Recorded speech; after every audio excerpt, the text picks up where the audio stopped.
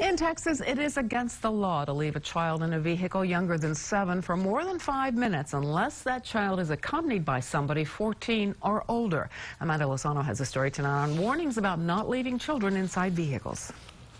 Okay, he's over there. You need to protect them. Bring them with you. You get yourself out of the car. In 2018 in the U.S., a record 52 children died from being trapped in a hot vehicle. As the summer months approach, it's important to remember the dangers that leaving a child in a hot vehicle can pose.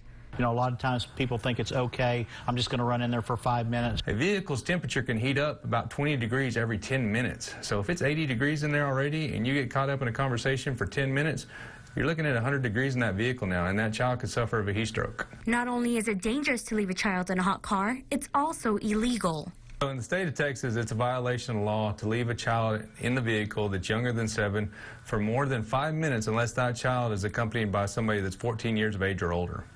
The law applies even when a vehicle has been left with the engine running or with the windows down.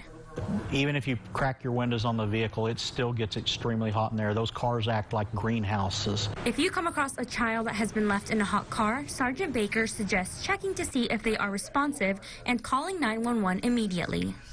If the child's not interacting, it shows that that child may be already suffering from heat exhaustion, then by all means do what is necessary to get that child out of the vehicle. Sergeant Baker also advises parents to take extra measures when they are transporting their children to and from school or daycare if they don't typically do it themselves, because you can never be too careful. There's no justification for, leaving a kid in a hot car. So. Amanda Lozano, KLST News.